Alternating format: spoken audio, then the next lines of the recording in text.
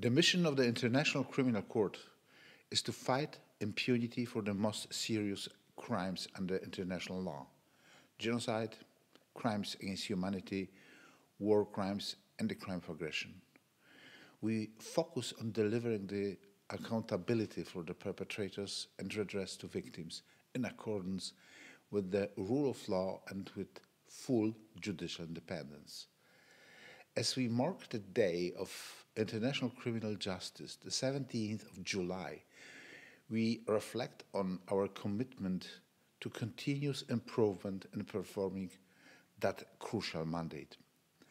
As the president of the ICC since March this year, my top priority is to enhance the ICC's delivery of justice for the benefit of victims, for the benefit of affected communities and societies, and for the benefit of humankind.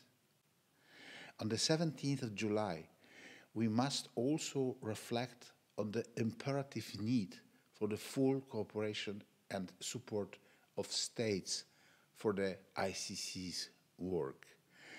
Whether we speak on the arrest of suspects, or the relocation of witnesses under threat, or donations to a trust fund for victims, the fact is that states play a key role in enabling the ICC to do its work effectively. And the more states join the Rome Statute, the stronger is the force of legal protection against the most heinous crimes.